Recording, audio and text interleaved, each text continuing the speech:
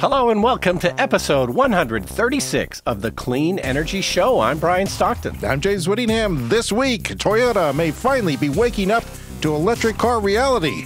Turns out they just slept through their alarm, which went off 5 years ago. The Fully Charged Live show is coming to Australia. James and I are still waiting for our invite to the Canadian show, but we would love to go to Australia and hang out with our two listeners there. 87 countries hit the tipping point on clean energy, all thanks to a secret cabal of wealthy flesh-eating pedophiles. Liz Truss, the UK's solar-hating Prime Minister, has resigned. The new PM is Rishi Sunak, who I think is a head of lettuce. I don't know. I just wasn't really paying attention. All that and so much more on this edition of the Clean Energy Show. And so I sorry, I've got a whole bunch. I was going to list all the other things that we have to talk about this week, and there's a lot. Please. I'll warn you right now. There is a lot. I apologize to Australia again for my Southern Hemisphere ignorance. Our city buys an electric truck, and we hear why they think it's a good idea. And all kinds of wonderful things that we're going to have to speed through because I got a big fat show for you this week. Yes, and I have a big fat story for you this week. I was on a lovely electric car road trip to Saskatoon, our city to the north, and on the way home decided to stop in Moose Jaw, which, as we've said before, is a real place. Yes. And man, I got caught in the worst blizzard I have ever been in my entire life. Really? Yeah. Because I'm only 48 minutes away from there. I don't understand. Why was it so bad? Yeah, well, this was a weird fall storm. We've had really warm weather here, like it was plus 20 Celsius just a few days ago. And they'd had some warnings out. They called it a snowfall warning. But I have, a bone to pick with Environment Canada because it really should have been a blizzard warning. So they have criteria for blizzard warnings, Brian. It has to be windy and zero visibility and a certain temperature, depending on the region. It actually varies by region. This is our Canadian Weather Service, and it's... That's right. And I think the one thing we may not have had was temperature, because it was only around zero, but we had all the other things. So we wanted to stop in Moose Jaw on the way home to take a few pictures. Why? It was for work. My partner had a bit of work to do, and it involved taking pictures in Moose Jaw. So, yeah, the snow starts to fall, and we start driving in Moose Jaw, and about, 30 minutes out of Moose Jaw, the snow was just getting super heavy and thick, and cars were going in the ditch. This is a fairly small highway, just like a 2-lane highway. And, we had to slow down to like 40 kilometers an hour, 50 kilometers an hour. I just about lost control of the car at one point. It started to slide around. I managed to regain control, but it was a serious white-knuckle drive, those last like 20 kilometers into Moose Jaw. We were worried we weren't going to make it. There were cars in the ditch. People slept in their ditch overnight, man. That could have been you. Yeah, exactly. How much of a charge did you have at that point, I have to ask? We rolled into Moose Jaw with a 20% charge, which... Well, that's not great. That's not great for spending the night. I just don't understand why you thought that was a good idea, because, I'm going to flash back to Friday night in the weather forecast here. Do know that there is a special weather statement in place through much of southern and eastern Saskatchewan, and there will be major impacts along with this, Natasha, including possibly some treacherous conditions on the road, so people should prepare for that, and maybe some power outages, so it'd be good to have an emergency kit as well. I'll have a full update coming up a little bit later. It's almost like they saw it coming. I heard that same report, and they said, some snow, and it probably won't stay around. It'll probably melt. I don't know. I don't think we were sufficiently warned. What did they have to do? Come at you with a taser? Should have been a blizzard warning. It should have been a blizzard warning. No, you stupid old man. A blizzard warning is there for a reason. It means it's a blizzard. It doesn't mean the highways are not going to be passable. It could be a light freezing rain and a beautiful day. The sun could be shining and it could be just as treacherous. A blizzard warning is a blizzard warning. It was a blizzard. It was definitely the worst snowstorm however, whatever you want to call it, the worst one I've ever driven through. And we just barely made it. And then we had to stay 2 nights. We had to stay 2 nights in Moose Jaw. That's absurd. Because the road was just not Did you get your quite pictures safe. taken at least? No, we did not. It was Oh, my God. Yeah, we'll have to go back. But, yeah, we could have maybe driven back on the second day, only stayed 1 night, but the road was still... the Moose Jaw was the epicenter for this storm. It got around a foot of snow in Moose Jaw. And, yeah, but, you know, we got to stay at the lovely Grant Hall Hotel in Moose Jaw, which is this historic hotel on Main Street. And we had power the whole time, but on the other side of Main Street... no power for about 8 hours. Half the town was without power, but we were relaxing comfortably in the Grant Hall Hotel. It was quite lovely. All right, I have here the blizzard threshold criteria for Canada. The national, except for north of the tree line, which is, well, that varies in various parts, I guess, where suddenly it becomes forest and it's not prairie and whatnot. When winds of 40 kilometers an hour... that's a calm day around here, or greater, are expected to cause widespread reductions in visibility to 400 meters or less due to blowing snow, or blowing snow in combination with falling snow for at least 4 hours. You're right. I think it should have been a blizzard. If that's all it is. Yeah. And really the main problem was I didn't have my winter tires on yet because it had been so warm out, and I'm usually on top of that sort of thing. So I got them put on this morning. They're on there now. Well, you're lucky. But without winter tires... it's definitely a little bit more treacherous. So winter tires is usually based on temperature when it falls below 7 degrees Celsius, which is 42 Fahrenheit. I don't know, something like that. And yeah, it's based on temperature. It's based on how grippy it is in temperature. But as you said, it's typical here, isn't it? It goes from summer to winter just on a flip of a coin, just instantly. Yeah. Yeah. Well... no. That is a lousy story, because what did it add to your trip? I mean, without the picture taking, just going through that route, like, you know how much longer it adds. It's not that much. It's like 20 minutes or something. No, but like, it was, it turned out to be kind of a lovely time, had some... Oh, of course it is. When you're retired and you've got Tesla in the stock market, everything's lovely when you're stranded. I was not in a hurry to get But most of the city didn't have power. Most of it didn't for 9 hours. And some people didn't they couldn't get out to this was an underestimated storm. I think, you know what the reason was? Is because they expected it to be like half a degree warmer. And just that half a degree turned it from raining to snowing. For a longer period of time. And just, I think the fact that it was so close to zero had, if this was, minus 20, like way below zero, way below freezing, the snow would be snow and powdery, but this was wet and icing, and it's slush. Exactly. Messy. Yeah, messy no, stuff. I've driven through lots of blizzards before, but it's usually colder than that, and it's annoying, but it's fine. Okay. I was watching television the other day, and you know how I say that I see EV commercials when I watch football games? I realized it's everywhere. It's not just football games. I've been watching a lot of Netflix lately, so I haven't watched too much TV. But I've noticed it's nothing but EV commercials. And there was this moment the other day when the wife says to me, after the umpteenth EV commercial, she says, "How does it feel to see the prophecy you made many years ago come true?" Like, and it's true.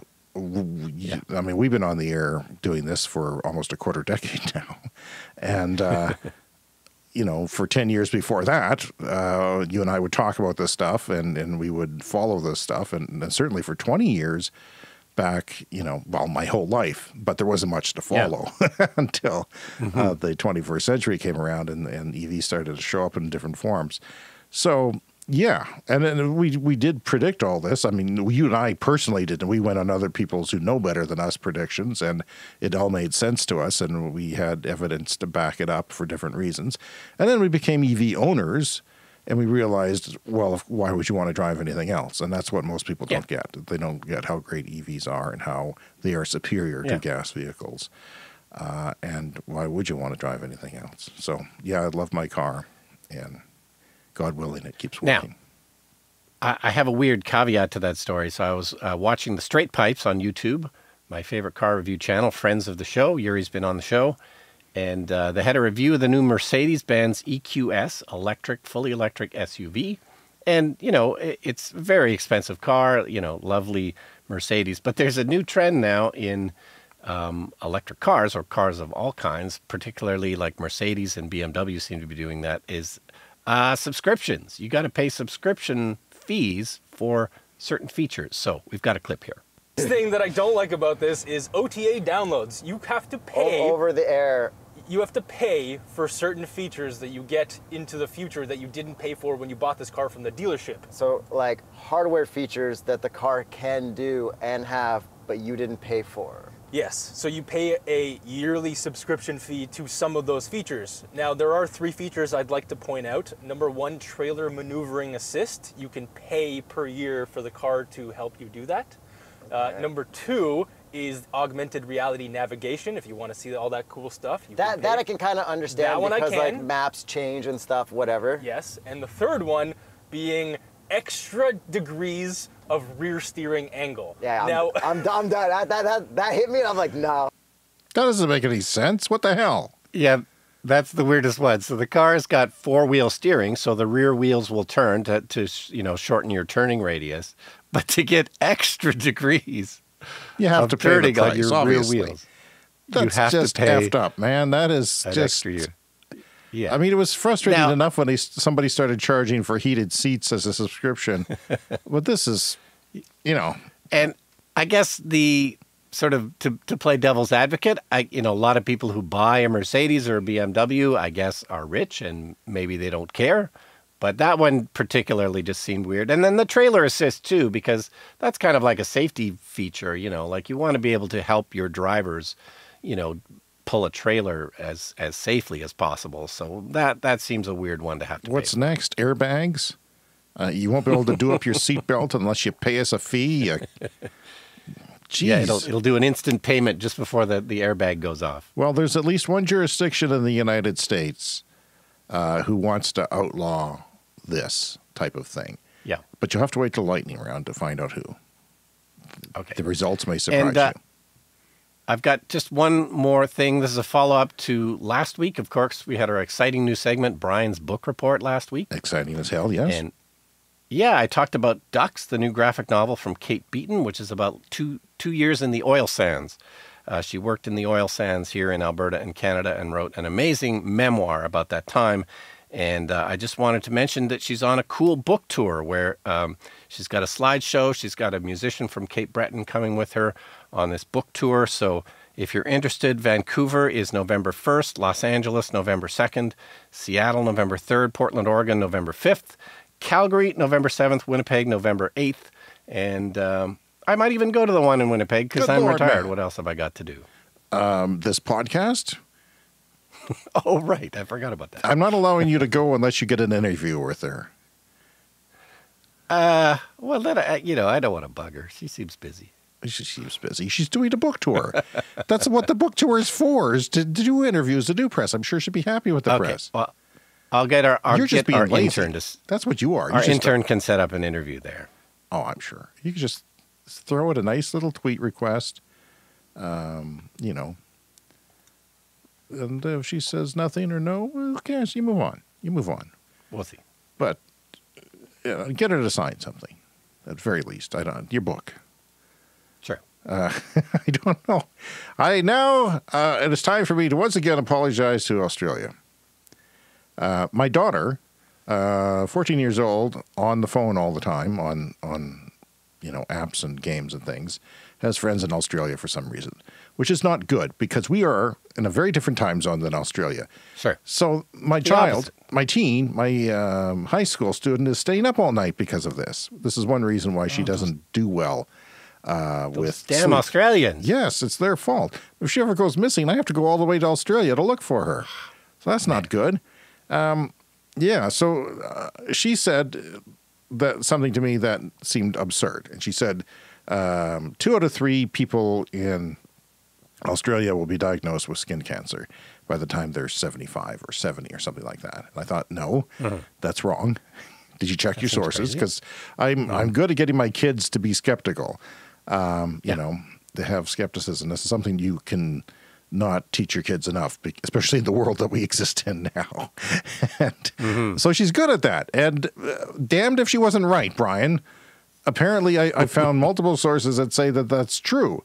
But it's still, okay, so whether it's true or it's just high, let's just go there. Why is it high? I thought, okay, Australia, they don't have winters. You know, they get snow in some places in high elevations, and they're opposite, obviously, to our climate.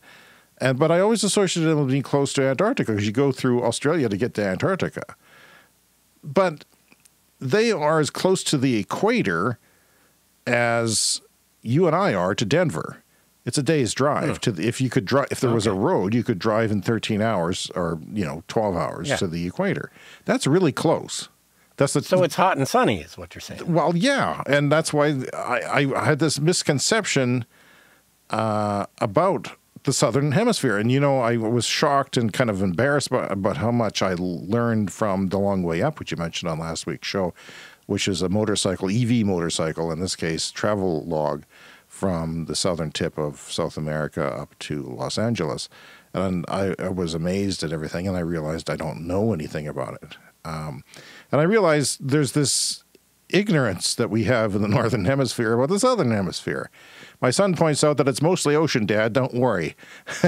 So I looked at, bias, and I got this Wikipedia page, and it shows I tweeted this out, the hemisphere, if the globe was upside down, if we put them first, and there's not much there. It's mostly ocean. And I don't know. I apologize for being ignorant about it. And yes, if you send us there, we will certainly learn a lot more than we do, because Australia is kind of like a sister country to us. They're in the Commonwealth of England, and they have a queen or king now, and we were about the same population size roughly. Yeah, about the same number of people down there in Australia. And yes, we would love to go. Please invite us to Fully Charged Australia as well as Fully Charged Canada.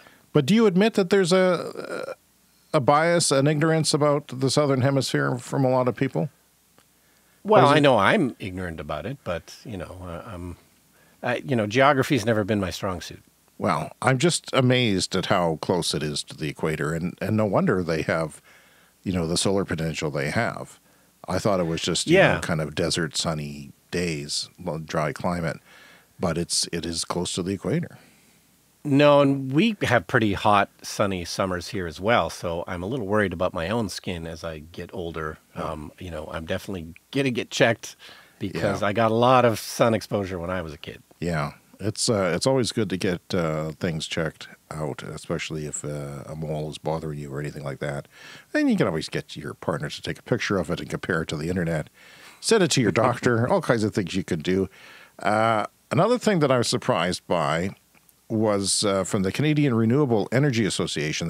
They represent all the people who install solar and wind and everything else. They said that Canada will need 10 times more wind and solar energy supported by energy storage like batteries to reach net zero greenhouse gas emissions by 2050.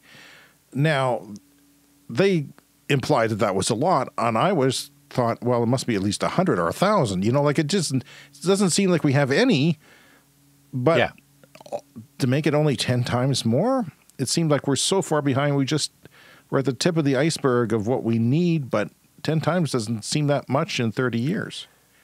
Yeah, I guess our problem maybe here in Canada is, as we've said before, we've got a largely clean grid. We have tons of hydroelectric and nuclear, so no greenhouse gas emissions. It's like something like 82% clean, our grid here in Canada. But maybe that kind of makes us lazy and complacent, like replacing that. We're not only going to have to replace that 20% that's dirty, but as we've said many times, energy use is going to go up a lot in the next little while. So if we don't start deploying this stuff more quickly, and we could be in trouble. There was a CBC opinion piece on the grid adaptation needed for electric vehicles in the city of Calgary, Alberta. And the the person knew what they were talking about. They mentioned a lot of the same things that you and I talk about on the show as a potential solution, such as charging at night, such as charging when there's extra solar, and a smart grid and the smart home chargers and stuff like that. But he also mentioned studies that said that EVs only charge for 2 hours a day. And most people charge at 5 o'clock at night when they get home.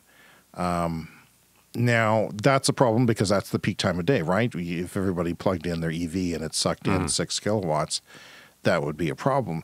I don't charge at that time. I set my charger to be charged by the morning, to spend as much time as it needs, but it's charged in the morning. The reason I do that is because I make this assumption that the grids may be cleaner at night where we are, because we have a lot of coal on the grid. So I figure that maybe it's cleaner at night because the renewables are more into the mix. The other reason I do that is because I think that, well, I'm giving my battery a break. Instead of like discharging it and then charging it up all in one thing, I give it, maybe it'll help with the longevity. Regardless, it usually doesn't matter. So, however, I got to thinking, AC, air conditioning, is like 1 kilowatt to 3 kilowatts for an AC compressor to run. And if you've got a heat wave, then, the peak is going to be about 5 o'clock at night when people come home from work and cool down their homes. Or if they're already cooling them, it'll be the hottest part of the day in the summer. So what's really the difference? I mean, the grid, in California had some close calls, and so did Texas from heat waves. But it's not that big of a deal if it can. We've handled heat waves just fine. Electric car charging, I don't think, will be even as bad as a heat wave, because people can be, if they're not already, told to charge at night, incentivized to charge at night with clean, cheaper electricity, which is a no-brainer. And I wonder sometimes. All I'm saying is I'm skeptical about the warnings that people throw up about, the grid's not going to be able to handle EVs. And none of this is going to happen overnight. So, we've got several years to keep working on this and hopefully nip it in the bud before it becomes a problem. Okay, here's some things I wanted to throw in as well, okay? I saw a commercial on television with an EV charging that wasn't an EV commercial or a car commercial. Okay. I think that's a turning point wow. Like that kind of really blew my mind. It really sunk in that this is normalized now. I can't remember what commercial it was. I'm sorry. I went looking and I couldn't find it again. But it's interesting. But the idea being that the advertisers of whatever product want to associate themselves with, they want to make their product seem cool, so they included an EV charger. Yeah, we are not old-fashioned. We are progressive. We are moving forward. Yeah. And the people who like our brand they're not old people. They're younger with perhaps climate on their mind. And it wasn't a climate. It wasn't a greenwashing commercial. It was just a product commercial. So, that was very cool. Did you know that there is more Hyundai dealerships in Florida than there are Ioniq 5s? Somebody threw out that fact on Twitter the other day. This is our ongoing concern that I have, at least, of the number of Ioniq 5s that are being made. I'm told 2 to 3 years. Different people have heard different things. Come on, Hyundai. Why? And it pisses me off because they're advertising them constantly. And it's a great car, and they're not selling them. There was a Twitter thread that I saw on Tesla Demand where sort of a logistics person said, don't expect too much semi-demand because people who own rigs have to test them out. It takes time for them to assess them and to sort of see what the maintenance schedule is. There's going to have to be a team of maintenance people. I don't think we've talked about that. I don't know if the Tesla shops are going to do the maintenance or who, but somebody has to. It has to be they've ready. been doing some hiring for that, but we don't know how that's going to work yet. So they just said, it could really take off, but it could be kind of sort of plateaued a bit after the first rush of orders, I'm sure they'll be busy for many years, just trying to keep up to what their initial demand is, the 200 that one company buys and one grocery store chain buys and so on. And if you've just spent a couple $100,000 on a new diesel rig, you kind of have to pay that off, presumably, for a few years before you can get into something else. But yeah, Tesla did say they're going to try and make 50,000 a year. That would be by, I don't know, by the end of next year at that kind of rate. Yeah.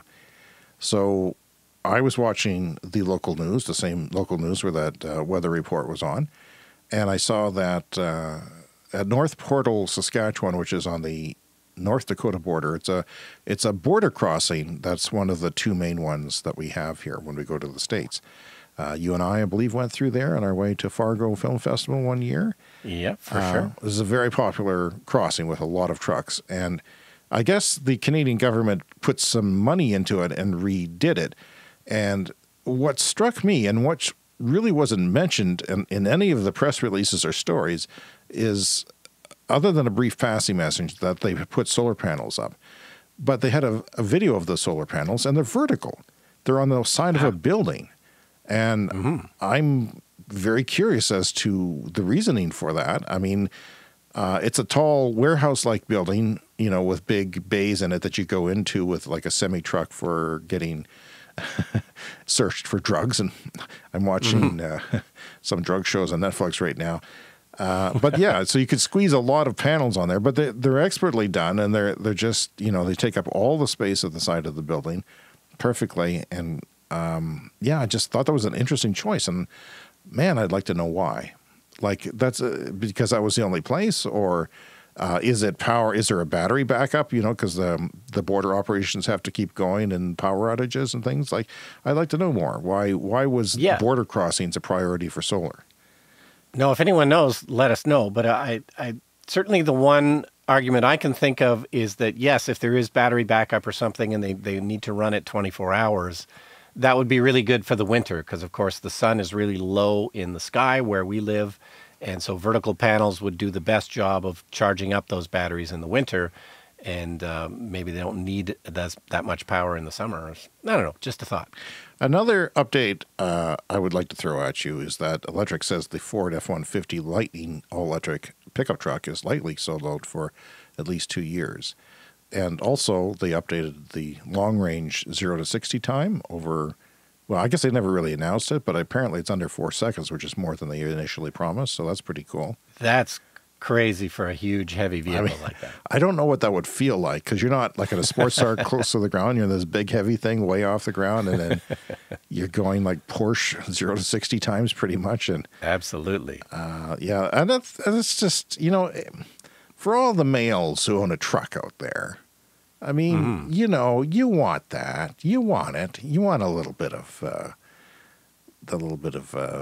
savings. Anyway, I also, Brian, I have a story here from our city who we're about a 200,000 or so people, 250,000 city. They bought an electric F-150 pickup truck, and there was, you know, they got the press together and did stories on it. So they think they're going to save $40,000 a year.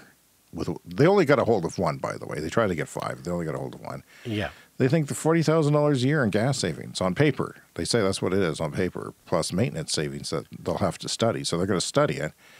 And yeah, they got it last week. And it was only a month ago that they ordered it. So they got like, maybe somebody canceled their order or something, but they got lucky, I think. And they got all kinds of stickers on it, and you know the whole advertising that it's electric for the city. Yeah, supply chain issues are apparently involved. The internal combustion engine, I guess, version is about 37,000. So they say the 40,000 on fuel annually. That's a lot of driving. Well, I don't know if you've noticed.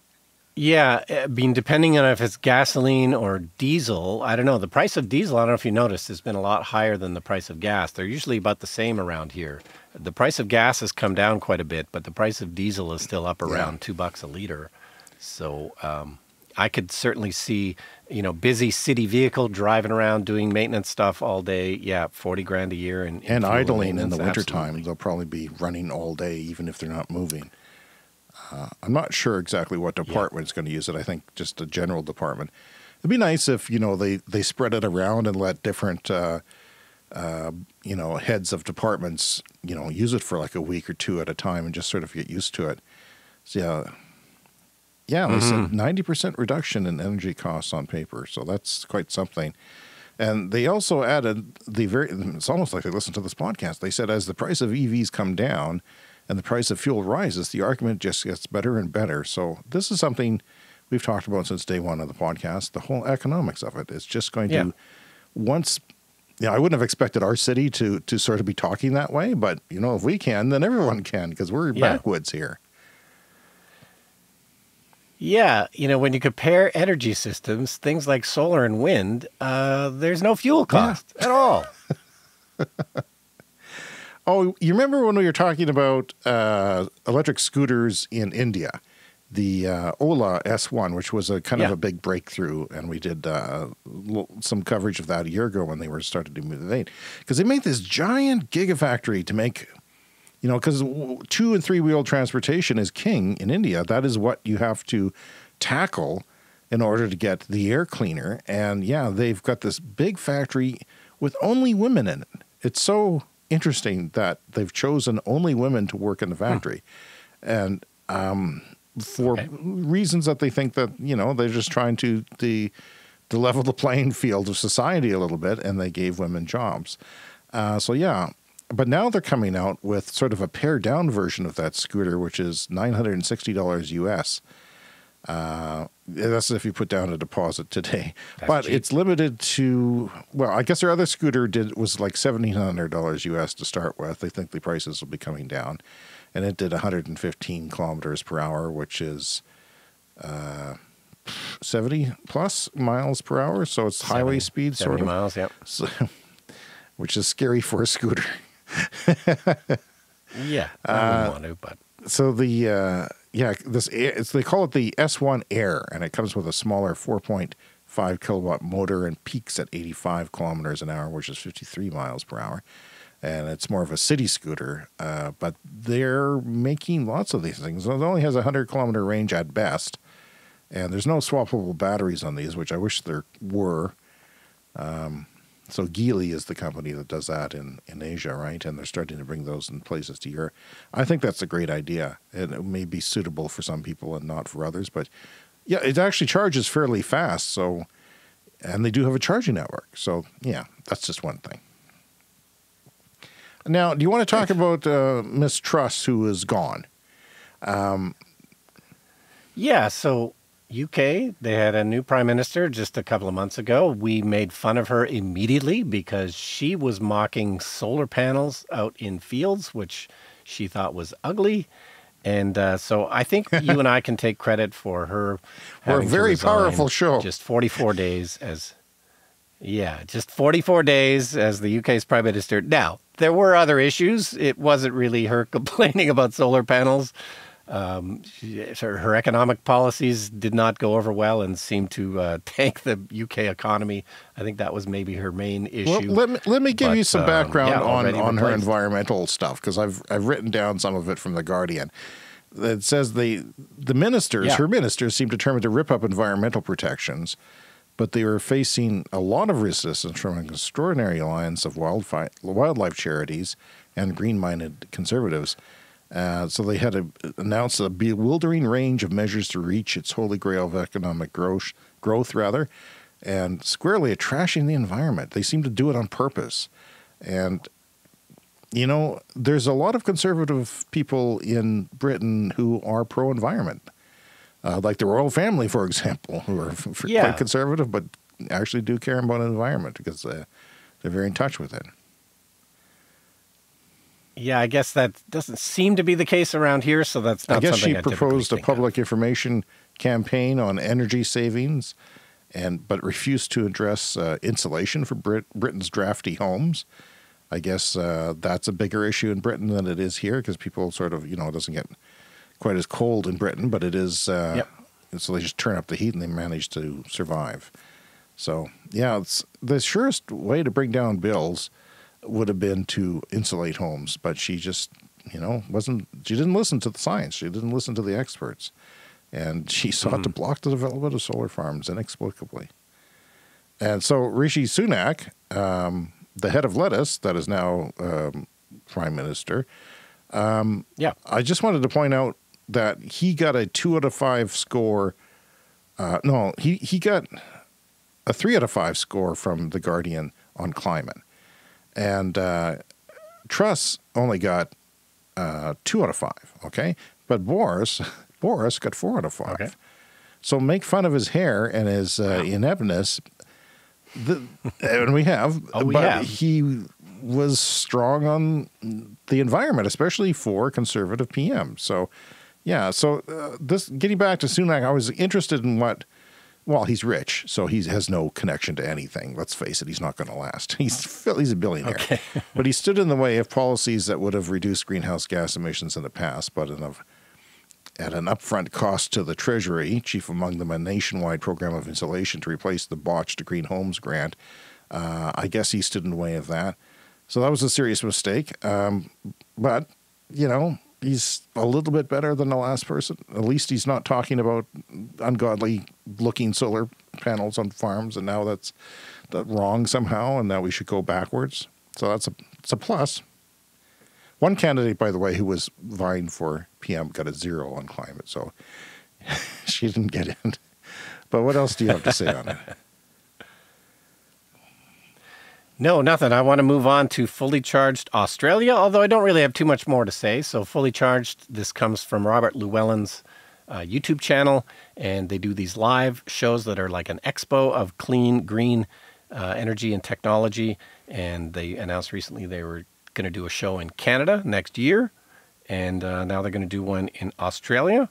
And I just think this is super fun and interesting, and I'm hoping that, you and I can make it there to the one in Canada. It's a long trip, and remember to bring sunscreen if we do go, because it's very close to the equator. Yeah, it's a hell of a trip to Australia. I know because my daughter looked it up because she wants to go there, which is wrong. It's not a good idea. Yeah, no. I would like to go someday. I've never been. I have plenty of people I know. Like Australia is like this fanciful land that everybody wants to go to, that in New Zealand. So I've got young people I know and relatives and nieces and nephews that have gone. My nephew actually made the international news when he went there because, I forget what, some tide took him out to sea or something, and oh no. And he fought off a shark with his foot. I can't remember, but there was some story that was, I wish I could remember. But yeah, that's just kind of funny. It sounds like a typical day in Australia. But when my family member goes there, the other side of the world, and it makes international news. That's just typical anyway. Well, good luck to them. I don't know if I could handle the plane flight, honestly. Like, that's a long way. It's got to be 24 hours of flying. Yeah, it is about that. Until we have the Clean Energy Show private jet fueled by solar panels. Maybe we could get our own solar plane. Oh, and by the way, I looked into it this week because, like, I've always wanted to do, like, maybe a transatlantic crossing on a ship, like go from New York to London on a ship, because I don't really like flying. That's also kind of an unpleasant flight. But I checked into it, and unfortunately, the carbon footprint is much worse if you take a ship than flying. Wow. Yeah. Yeah, because you're just burning a massive amount of diesel fuel. It takes about 6 days to cross the ocean. And, obviously a plane uses a lot of fuel, but it's done in just a few hours. So it's about double the carbon footprint if you want to take a ship over to Europe. Double. Wow, that should be a story. Yeah. Not to mention the other issues, there's waste issues with cruise ships where they're possibly just dumping their waste out in the ocean, which is not ideal. Wow. I mean, airplanes don't think of your weight compared to the ship. But then you probably got like 5 people. You've got a magician, you've got a chef, you've got, all kinds of porters and things, and a comedian. Yeah. I always travel with a personal magician. They put all those people on the ship. There's only like 4 or 5 flight attendants and a couple of pilots on a jet. But I would think that your weight ratio to the jet, which has to get off the ground, it's just mind-blowing that twice as bad. Wow. Well, maybe you have to wait for hydrogen ships then, or something like that. Wow. Well, I saw that one of the Chinese automakers had an electric. They turned a car into basically a drone, it looks like a drone, but their car has this optional drone thing which can go 100 kilometers, and they demonstrated it. It's really weird to see a car fly. It's on electric. Go check it out. It's on electric today. But anyway, okay. So Reuters has a story on Toyota. This made a lot of waves for people like you and me and our listeners who know that Toyota is slipping up. They are basically stopping their EV plans, okay? Because they want to start over. Here's Reuters talking about it. They say the automaker could rewrite its $38 billion plan for electric cars in a bid to catch Tesla. While a working group looks into that, Toyota has reportedly suspended some of the 30 EV projects announced in December. The revamp could slow the rollout of cars already under development. So basically they've come to an apparent realization. This is backed up by minimum of 4 sources on each point. Some of them have more sources. So this is a legitimate thing.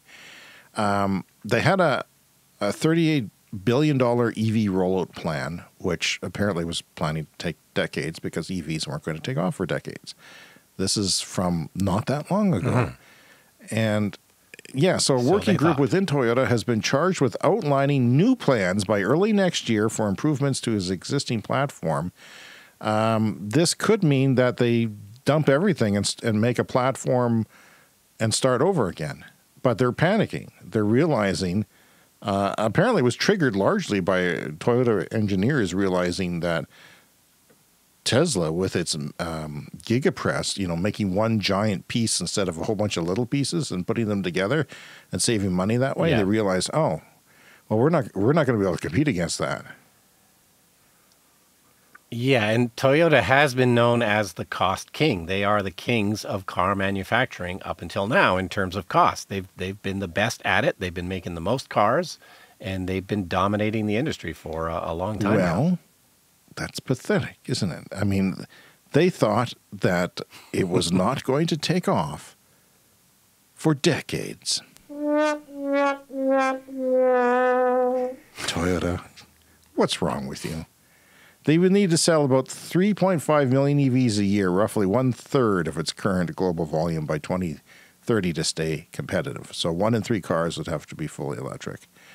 I would suggest that 2/3 are what other automakers, other automakers are going to be selling. I would guess that Ford and GM will be selling 2 out of 3 cars will be fully electric at 2030 on the trajectory. Now, this is, barring nuclear war and authoritarianism in the United States and all kinds of things that could or could not happen.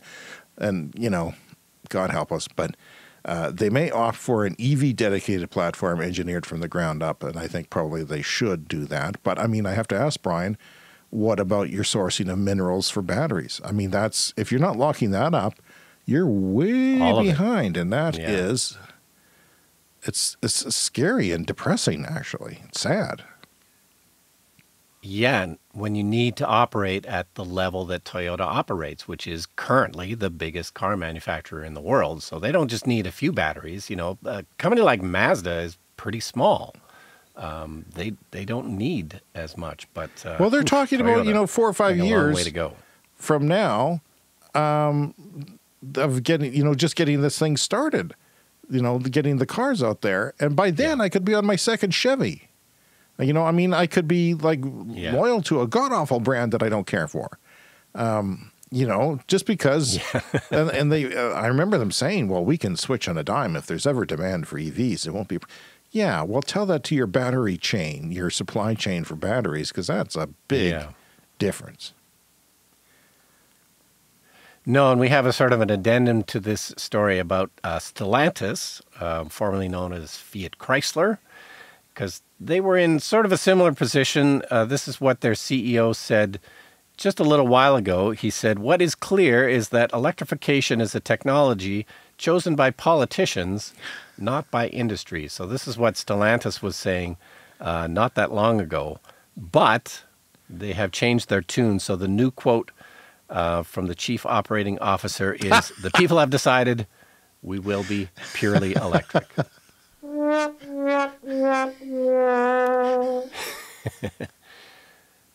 But yeah, this is certainly the speechless. refrain was from a lot of the laggards. A lot of the laggards were just complaining that this was being forced down their throats by government and by policy. But as we just said earlier, once you drive an electric car, you know it's better, and that's what the people are going to want. That's just wow. I can't believe that. It's stunning. And you know, incumbents, they are the people who get screwed if they don't, they get, you know, replaced. Yeah. No, Toyota's going to have a real struggle to turn that ship around. So let's move on to the next thing. So I thought this was a really interesting story from the Renew Economy website. And I'm not going to spend too much time on it because the headline is kind of the best thing about it is the headline on Renew Economy: energy loss is the single biggest component of today's fossil-based electricity system. So as we often talk about, you know, like an electric car is just way more efficient in terms of its energy than a gasoline car. A lot of the energy in the gasoline just gets wasted as heat. There's so much excess heat. So if you think about it, an entire system, an electricity system based on fossil fuels, you know, you're just wasting most of the energy. Most of the energy does not get converted to electricity. So for natural gas, 56% of the energy is lost. For coal, it's 68% of the energy is lost. And even with nuclear, 67% of the energy is lost. That one I'm a little more confused about. I don't know how that works exactly. But, you know, all of these things, yeah, it's very inefficient. So not only are we burning all these fossil fuels, most of them are now just this being wasted. brings to mind some of the stories we talked about over the summer where nuclear plants and even coal plants had to shut down in certain places because the water that they put into the rivers that they were, you know, France, I think is an example, were making the rivers too hot. The rivers, due to climate change already in this particular summer, were too hot, and they had to shut down because they couldn't make them hotter because it would destroy the ecosystems. So, yeah, and then even in Saskatoon, a small city where we live, my son always points out the power plant there puts really hot water into the river, and that affects certain things. Like the locals there apparently talk about this stuff. So, yeah, I guess you're wasting that. Yeah. You're not recycling it as much. If it's really, really hot, or if it goes up in steam, then, you know, I don't know. Maybe they're not efficient because they don't have to be. Or they don't. Yeah, and further on the article here, like, you know, we know that like something like a solar panel is not, you know, 100% efficient. Like 24% efficiency for a solar panel is sort of typical. So you might think, oh, okay, well, that's as wasteful as, you know, it's as inefficient as these other things. But as I said off the top of the show, the fuel costs are exactly zero. You don't have to worry about fuel costs, so it doesn't matter if it's only 24% efficient. You know, there's a podcast I was listening to this morning at the gym. I have to look it up. I'm looking it up now. I'm holding it up on my phone. Which one was it? It was the Energy Viz Climate podcast hosted by my possible cousin, Ed Whittingham. He calls himself Whittingham. But he had on somebody from the Energy Gang, which is one of the top climate podcasts there is, and it's an American. So a lot of these podcasts are very in the weeds. They're for people who work and do policy for climate, and they're not for. We're for the people. We're for the people. Clearly. Yeah. Even in Australia. So yeah, it's most of it goes over my head. But you know, they were talking about this very thing, that there was this this figure about, for instance, oil. It's the number of barrels that you would need to make the oil for what you get out of it. And the ratio there is 4 barrels to make 10. And with solar, it was 1. And the person that was talking about these new studies that were looking at this. And apparently the threshold is like 1 to 10 or 10 to 1. And that's where renewables are or better. And it's diminishing returns after that. But if at the point of oil, and it gets worse, of course, with the oil sands in Alberta, because it's harder to extract that, takes more energy to extract that. So, and they're talking from the point of view of investment, which is really important, because it just goes to show how numbers like this will show that the investment in renewables is way better, by the way. Yeah, with a fuel cost of zero. Now, I've got so much on the show this week that, I only put stuff on the show that I'm interested in. Usually we do. Sometimes we put in stuff that we update past stories because we want to make sure that we're clear on everything that we talk about. But there's so much that has interested me this week, Brian, that I just have to skim through it all really quickly. BBC had a story on wind turbines, and so the total pipeline of wind turbines that are floating, because that's something that kind of interests me, because there's floating wind turbines are just coming online now, because that opens up deeper oceans that are more than 60 meters deep. So there's a lot of coastlines that could cover. And apparently they're not passive. These structures are not passive. They actually they're like a tripod with three floating, sections at the bottom, and they transfer water or weight to different ones. They're computer controlled, and they will transfer, so they keep them upright and to fight the wind and different things like that. So a network of pumps and valves shift liquid ballast between the three floating cylinders to rebalance the platform. And below the surface, weighted subsea cables attached to huge anchors on the bottom of the ocean make sure the platform is firmly secured to the seabed. Now, that reminds me, years and years ago on PBS, there was a show called Skyscraper, or it was a documentary series about building this new skyscraper in Manhattan. This was about 25 years ago. And the building in question, don't remember the name of it, but it had a sort of like a triangle shape on the top of it. But the building had a counterweight on the top of the building that would slide back and forth. Yes. So, like tall skyscrapers. Do you remember that? Tall skyscrapers will blow around in the wind, like, as much as a few inches. And this is planned for, and this is built into the structure. But this one particular building, they put a giant floating it was on some kind of a slippery rolling surface, and it would counterweight as the building, swayed back and forth. This weight on the very top of the building would counteract I just thought that was wild. So this sounds like this is something similar. And I don't think that's unique to that building. I think there's a lot of really tall skyscrapers that have that. And God help you if that system breaks down. You don't want that system to break down or just get out of the building. I guess, the building can handle it, but this sort of makes it less nauseating because they have to give at a certain point. Okay, so it's time for the tweet of the week. And coming up soon is the lightning round. We're going to breeze through the rest of the headlines, but right now I've got the tweet of the week. The relatively new feature. This is from Simon Evans, a PhD. He has got expertise in this area of clean energy. He says, wow, China just built more offshore wind capacity in the year of 2021 alone than the rest of the world had managed in the last 5 years combined.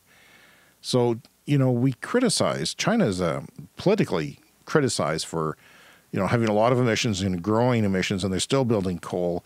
But they're building a lot of wind capacity, and that brings the prices down and also increases the learning curve for improving those things. So it's 26 gigawatts now in China, and that accounts for nearly half the world's 54, almost half of the world's 54 gigawatts of total. So that's amazing, and it's added twice as much in 2021 as the IEA, the International Energy Agency, even forecasted in December 2021. So it just shows that the IEA doesn't know squat about anything. Like, they're just way off all the time and underestimated. And China can move quickly. Briefly, some feedback for the show. We heard from Sean in Dublin last week with an online voicemail. Well, he's back with another one. Our new correspondent. No money involved, okay? Hi, this is Sean Hines. from Dublin, Ireland again, just giving you a quick update on Ireland's renewable energy progress. We had a lot of thunder and lightning here during the week, and one of our wind turbines was hit by lightning and went on fire and is now out of commission. It is Ireland's only offshore wind farm, which is crazy, considering we've so much coastal area and so much wind potential. But it was a wind farm that was installed in 2004, and it's still only Ireland's only offshore wind farm. And one of the turbines was hit, and I will send you a video of it via email there of it on fire. Thanks, love the show. Of course, he sent me an email and he said he couldn't find the video. Now, I did see the pictures, so I pieced together what that would sound like myself.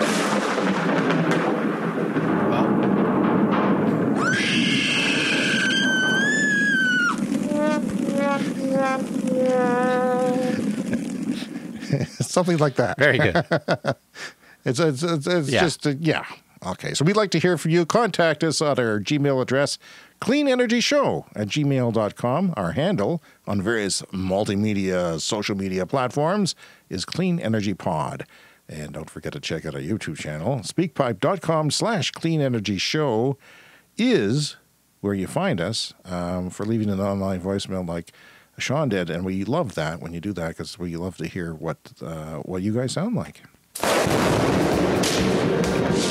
And it is time for the lightning round, a fast-paced look at the week in clean energy and climate news. And Brian, it's going to have to be doubly fast this week. So let's get started. Electric Montgomery County Public Schools, one of the largest school districts in the United States, has deployed the single largest electric school bus fleet in the country. It's got a total of 86, and it'll be fully electric in 10 years. And you cannot do this fast enough. I saw the Biden administration, I think, somewhere today with a school bus big announcement. So, yeah, it's clean the air, you know.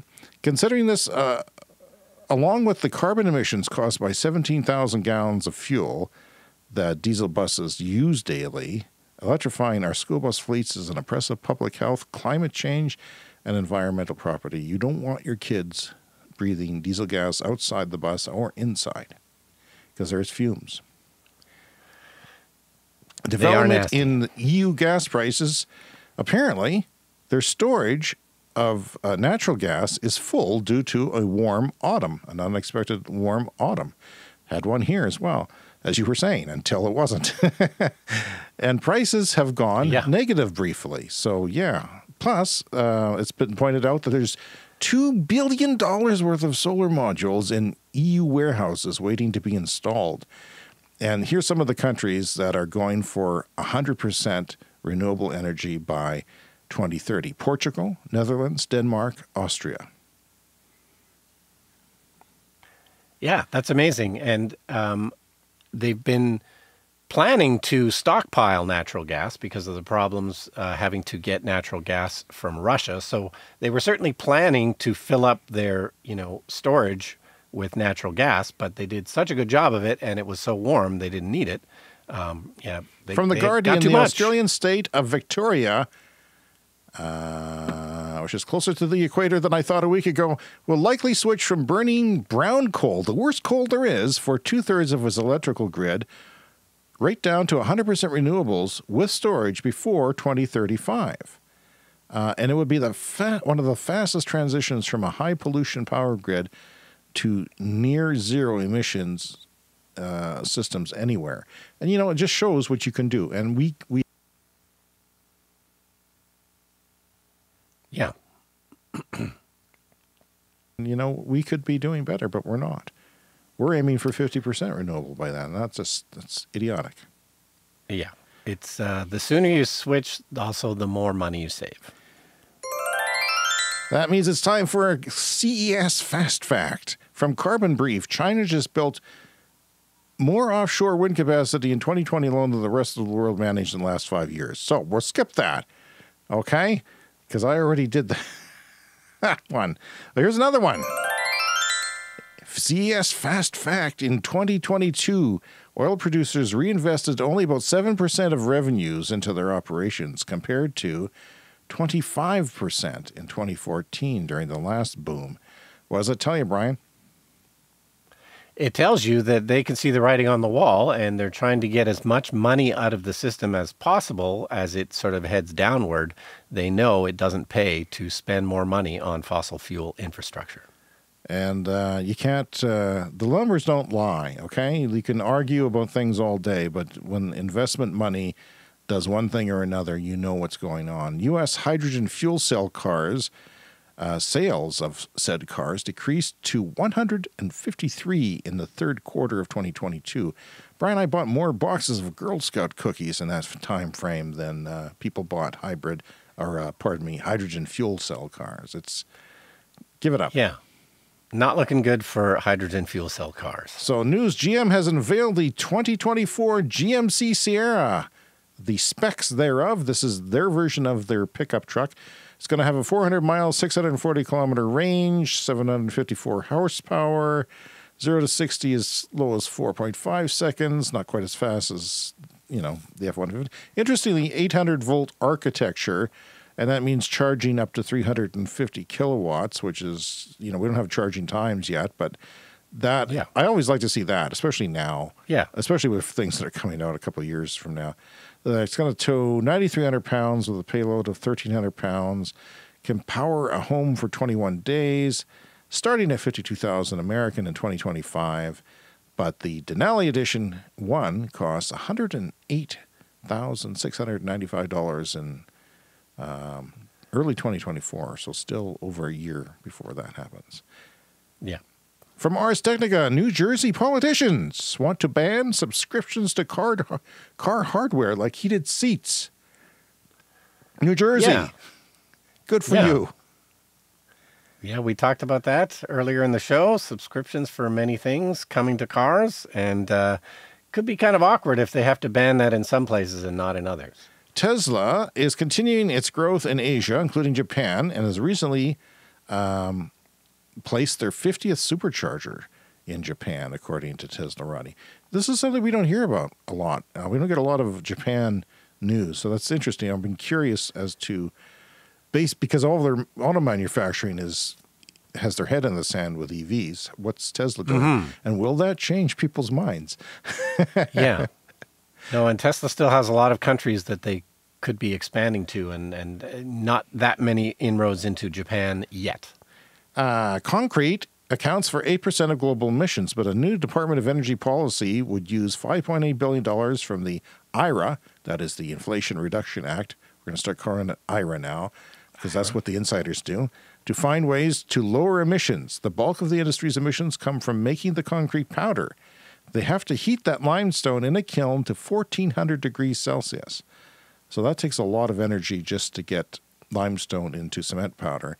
And 80% of the energy is made up of smaller operators. That's kind of one of the challenges, because you have to have the cement plants close to where you're pouring it within 60 to 90 minutes. So that's, makes sense. But more companies are beginning to look for substitutes for portions of the cement mixture that limestone is, including microalgae. So we'll be keeping an eye on that.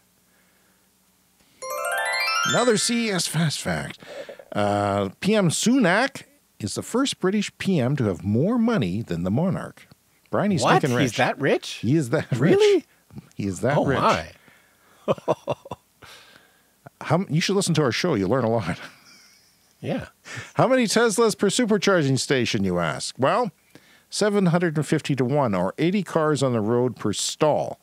And that's 20% higher than the global average was a year ago. So they're actually increasing the proportion. With all the sales they're doing, they're still increasing the proportion of the chargers that are available to you. But they figure they need 750 or 80 cars per actual charging stall. So 1 per 80 cars.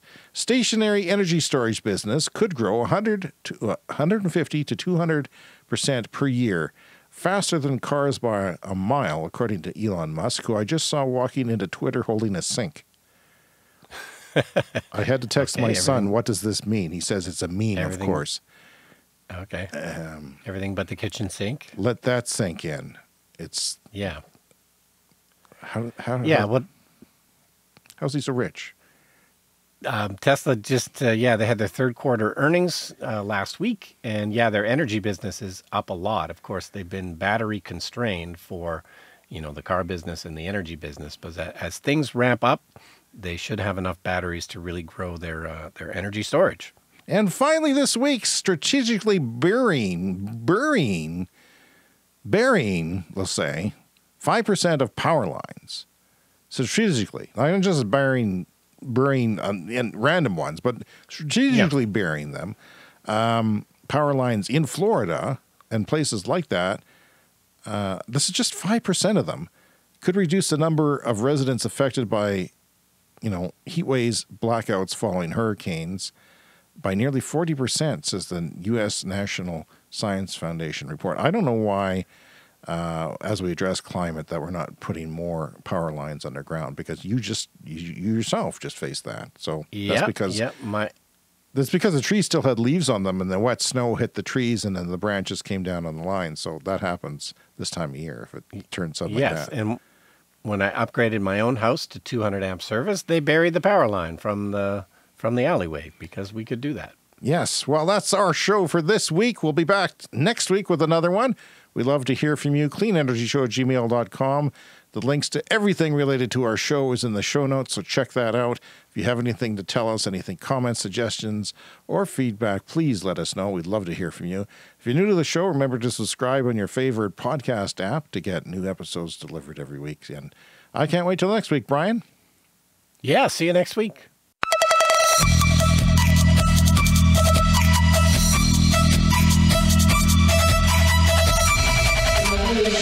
Podcasting.